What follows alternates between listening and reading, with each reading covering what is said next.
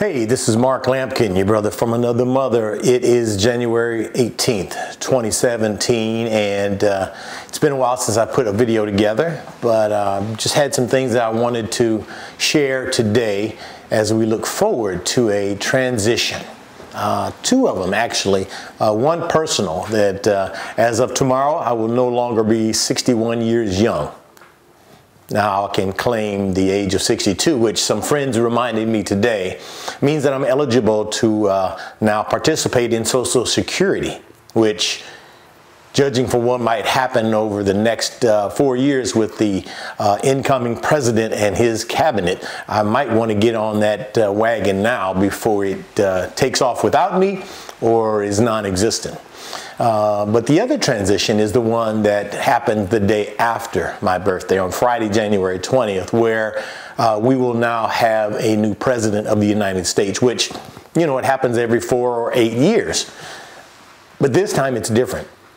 This time and this election cycle has been uniquely challenging to many of us, with its tone, with its fervor, and with its unbridled angst and anger from many corners. And so I'm not necessarily looking forward to it, though I have prepared for it. And many of my colleagues and I are going to be collaborating in a major way to really push forward an agenda that happens in our communities. Whether it's education, whether it's business, whether it's environment, it doesn't matter who's in the White House, we still can get some things done. And so that's what we will be collaborating on and pushing forward. You'll hear more about that in the coming days and weeks ahead. And we really look forward to your input and, more importantly, your participation and support.